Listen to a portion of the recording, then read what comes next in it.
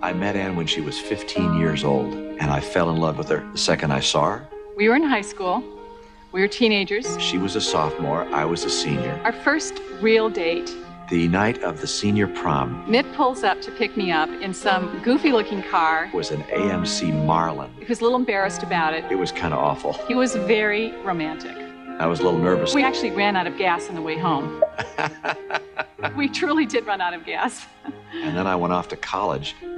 He was a night security guard at the Stanford campus.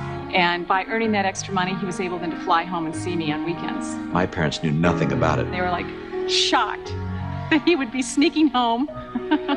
We've tried to civilize the boys. Unfortunately, it's been very difficult with Mitt. I'm sorry. Yeah, he's bad, but he's a fabulous grandfather.